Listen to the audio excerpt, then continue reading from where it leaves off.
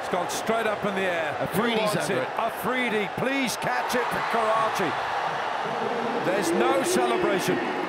There's no celebration because Karachi have been hammered, and he knows that they got some way to go. Yeah, went a long way in the air, but Afridi, cool he was under it.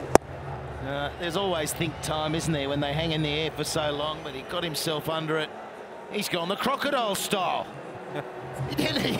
He's got the fingers pointing at the ball, but in there securely, and the first wicket goes dynamite, wasn't it, that 29? It is 91 for 1.